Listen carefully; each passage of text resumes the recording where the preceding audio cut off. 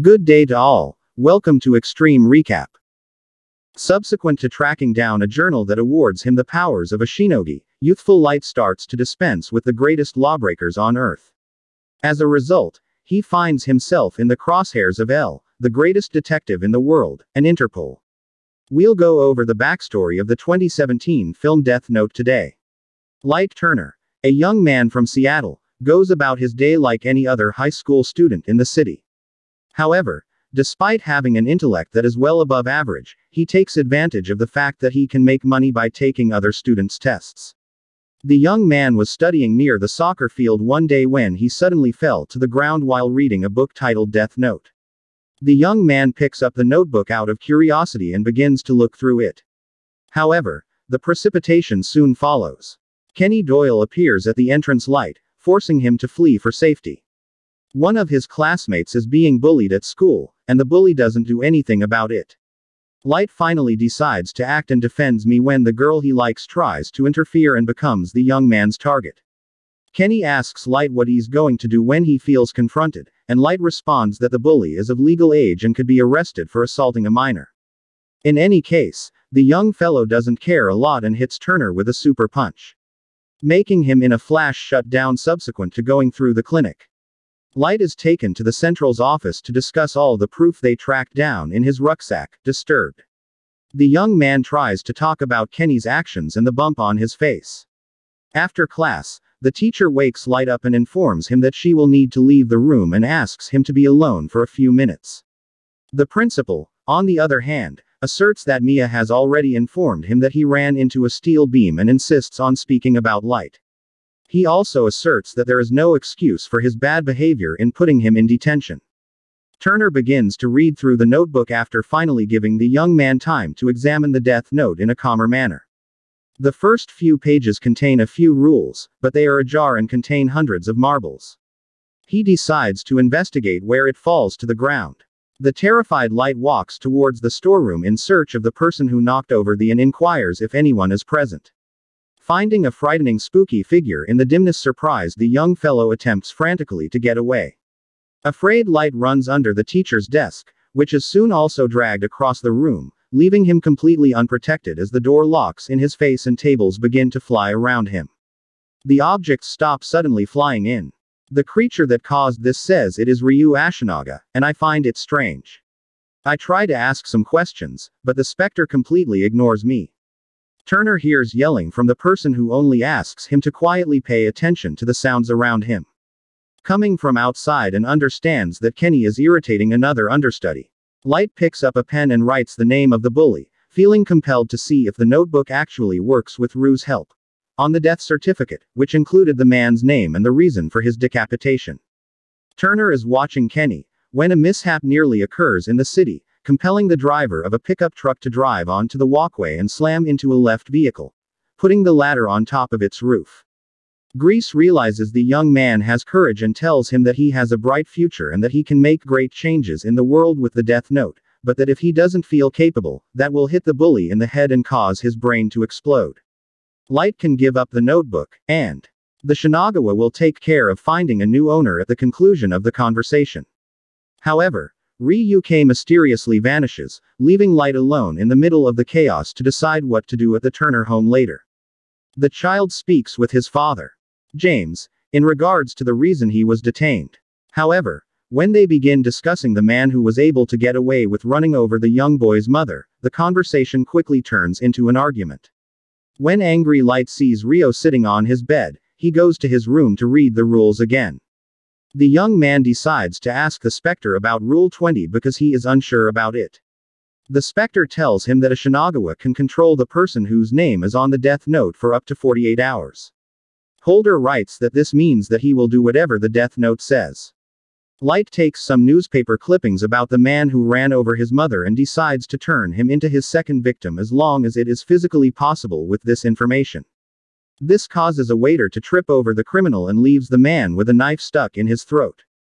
James learns the news the following morning when he wakes up and decides to share it with his son. At last, his son realizes that James is really determined to make the most of the notebook. Light starts to concentrate on the standards to an ever-increasing extent, and even peruses them during class. However, Mia eventually notices this and approaches him to learn more about Kenny's ordeal, realizing that the girl appreciated the bully's absence from the group. Light decides to tell her about the notebook's powers, a questionable move to say the least. But it's clear that she doesn't believe him when he says that he's lying. Light gives Mia permission to touch the death note, accepting that she will actually want to see the Shinagawa. However, this is not the case. Ryu claims that the only person who can see him is the notebook's keeper. The young man looks for a crime that is happening live and writes the person's name and a very detailed description on one of the pages, stating that the criminal will leave the store, in an effort to demonstrate his seriousness. Do a military salute, and SWAT will immediately run you over. And that is precisely what takes place. Eventually persuaded that everything is real. Together, they begin a real cleanup of the world, eradicating all of the criminals that appear in the newspapers, according to Mia, who claims that they will be able to change the world with the notebook, determined to eradicate the evil that exists in the world. In an effort to deceive the authorities and lead them to the wrong continent, the couple begins to envision a god for the new world and decides to give him the Japanese name Kira. However, in the end, they achieve global fame. And Interpol makes the decision to get in touch with L, also known as Raiz, the greatest detective in the world. James is impressed when he learns about the new investigators and finds it odd that his son seems shaken. But she decides to ignore it, thinking that the young man just likes Kira. James, like all of his colleagues at the police station, takes care of his son's case and is immediately visited by Watari, who tells him that Kira has ties to the police and that they need to put together a trustworthy team because of this, inviting him to a meeting with the greatest detective in the world. L declares the FBI immediately during the conference is searching for Kira in Japan due to the name. However, the detective demonstrates that he already recognizes that the name is a distraction by stating that, based on his previous victims, he is interested in the young man's knowledge while walking Seattle's streets. Detective Turner agrees to join the team, and the two of them begin to look over the evidence they have so far. They come to the conclusion that Kira has access to confidential information from the police database but that the network was never hacked. In other words, after James has shared everything he knows, the criminal is probably a police officer. L makes the decision to talk to the public and confronts Kira one-on-one, asking him to kill himself on a national network.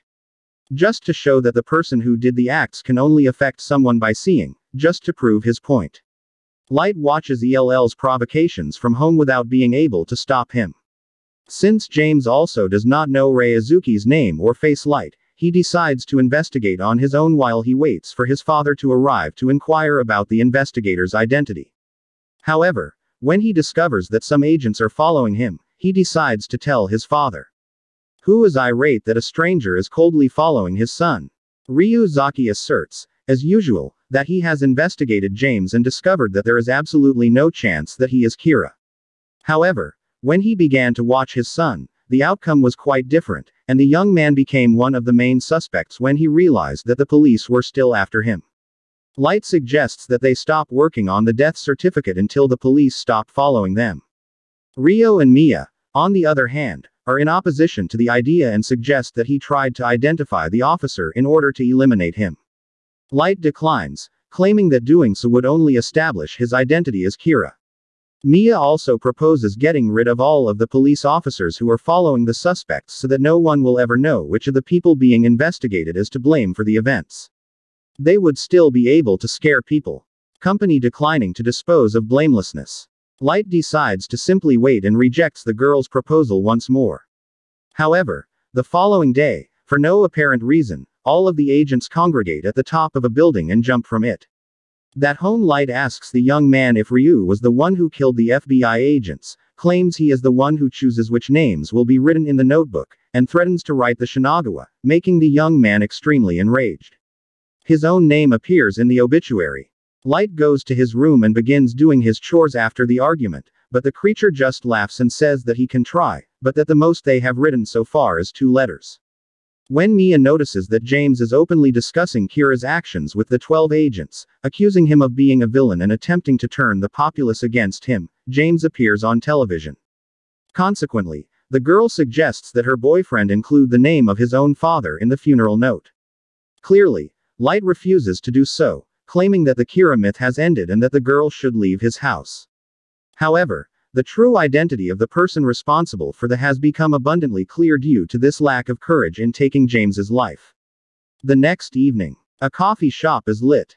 At the point when Elle appears and inquires as to whether it was challenging to choose to save his own dad's life, making it clear to the young fellow that he definitely knows it all, professing to have no clue about what he is referring to. Light says he is guiltless and gets up to leave, yet winds up seeing Mob at the entry of the foundation and chooses to ask the specialist how he thinks Kira perpetrates his violations, finding that his opponent has no clue about the demise note. In addition to forcing him to reveal his true identity for the first time, leaving only Raiz Aki's real name undiscovered. Light decides to use Watari to obtain this information when he returns home. In order to place Elle under the Shinagawa Mi's control, the young man plans to write the tutor's name in his notebook. Light intends to destroy the notebook sheet and thus cancel the effects of the death note without eliminating Watari in order to compel the elderly man to use Raja, his real name, before the end of the 48 hours. Yet, Ryu cautions him that this must be done once per guide. ELL's guardian comes under as soon as they finish speaking. The Shinogi, who means influence, calls Light right away to inform him that he does not know the investigator's real name because, according to him, he only began acting as his guardian after he left the San Marta orphanage.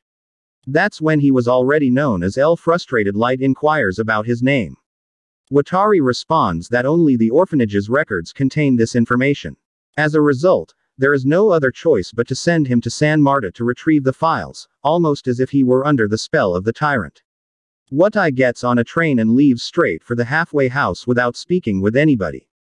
Rai Uzaki goes straight to Light's house to ask for Witter's whereabouts and makes it clear to James that his son is Kira, which deeply offends Detective Turner and causes them both to start a fight, leaving Elle extremely worried about his friend's disappearance, knowing who is responsible. Incensed Elle says that Light has gone too far and won't make do after this. However, James doesn't permit his child to be compromised before him and kicks Raja Key out of his home. Soon after, the police arrive at the location with a warrant in hand and begin putting in security cameras everywhere.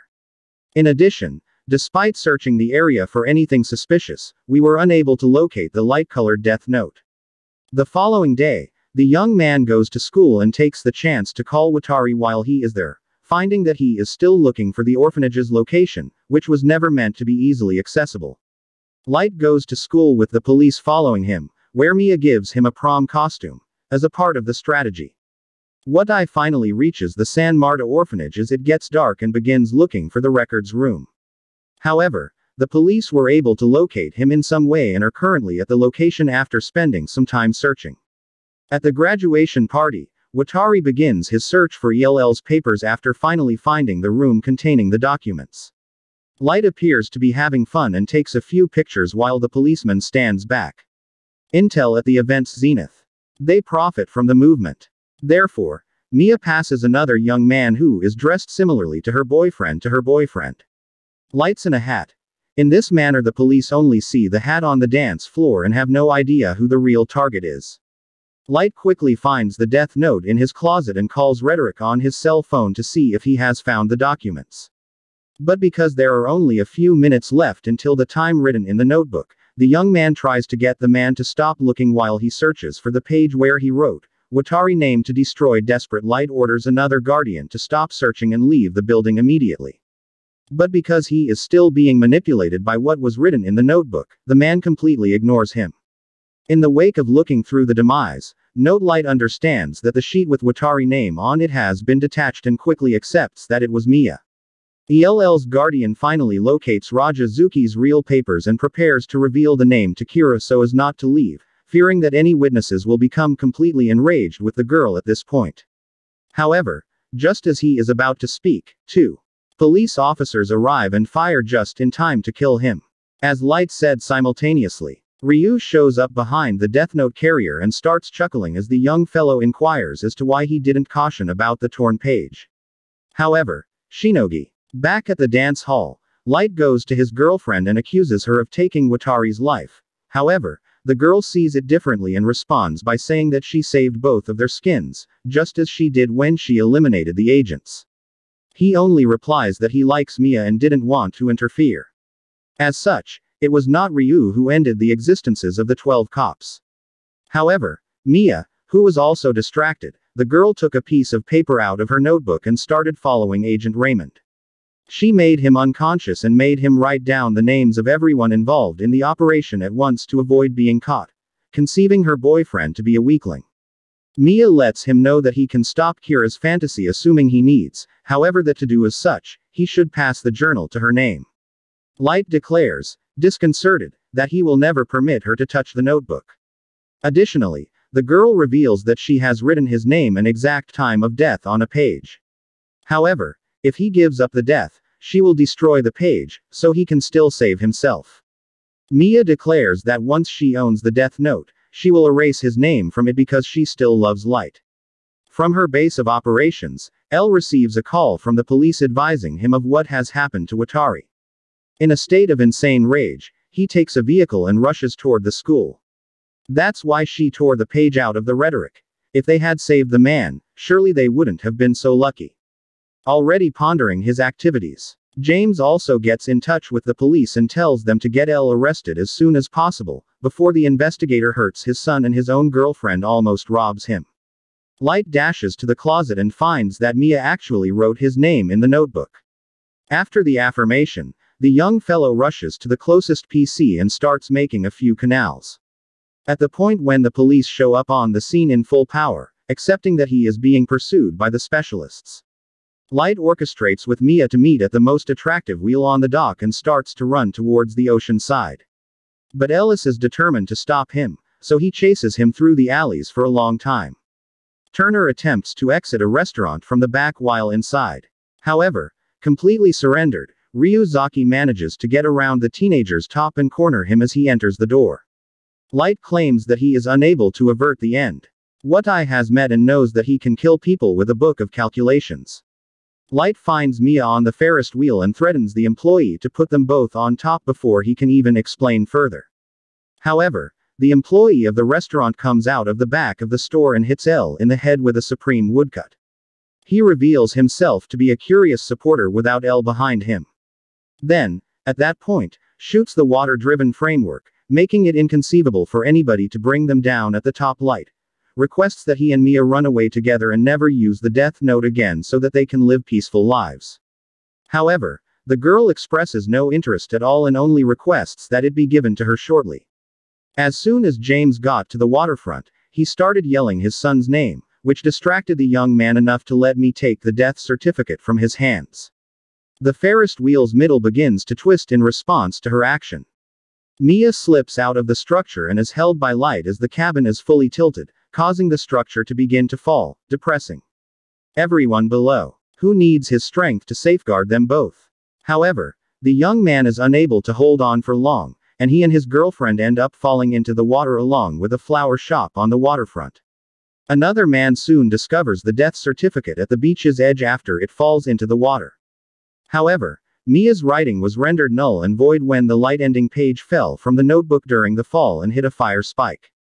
After 2 days, Kira continues to act, despite the fact that Light is lucid. Furthermore, this completely ruins the career opportunity, who has compelled the police commander to remove an innocent man from the case and deport him back to Japan for the duration of their pursuit. Elle decides to call the police to inquire if any notebooks pertaining to the calculus book have been seized while they are on the plane because she recalls Light's words about it. Discovering that he did, Ryuzaki recalls the young fellow's educational plan and understands that neither he nor Mia had analytics classes. With this information in hand, Elle orders the pilot to cancel takeoff and goes to the young man's room to look for the book, so he was lying as he left the restaurant. Elle takes a pen and writes the life's name on the death note, never imagining that a mysterious visitor arrives at the hospital and leaves the rest to the death note in the unconscious young man's lap. Finding the page that Mia used to kill the FBI agents right in the middle of the notes, overcome with hatred, James comes to Light's bedside as soon as he regains consciousness and tells him that he found a newspaper article about the man who ran over his son in his son's room. However, Detective Turner realized that Elle was correct and that Light had always been Kira because this document remained locked away in his safe until the day before the man was killed. Inquisitive James asks how his child had the option to do this. And the young man finally reveals his plans when he went to get the death certificate during the dance light and wrote down the name of a doctor who had a bad track record.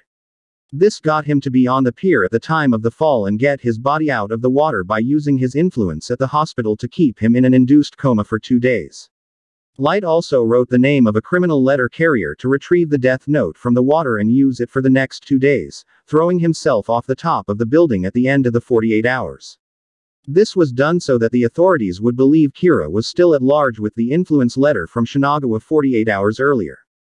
After handing over the death certificate to the real owner, Carrier commits suicide.